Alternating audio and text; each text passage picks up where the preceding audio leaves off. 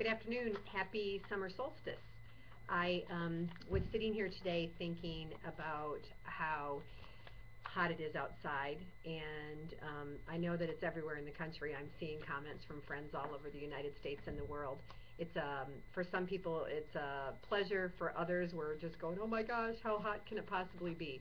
So I thought I would share with you a couple of ideas about ways to reduce your energy consumption, save some money, and maybe still be cool in the desert. A couple of things you can do that are simple. If you replace some of your light bulbs with compact fluorescent bulbs, that would be great. When you walk into a room, if you have a light switch that does a ceiling light and lights a whole room, you might want to not use that and use a desk lamp instead. Way less energy and not as much heat. As you leave the house, reduce the thermostat by about 10%. And while you're gone, that saves on the peak of the day and what's being put out all over your town, your city, your country. You also might want to use an ice tray. Do you remember ice trays?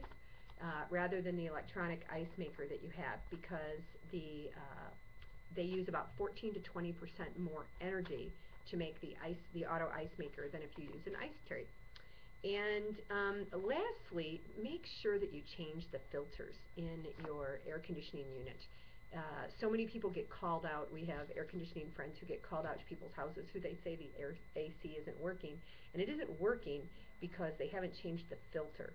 So simple and easy thing to do, save yourself a service call with your HVAC technician and help the airflow. These are some simple things that you can do to be a little bit more green, to be a little bit more healthy, to save some money, and to stay cool on these hot summer days.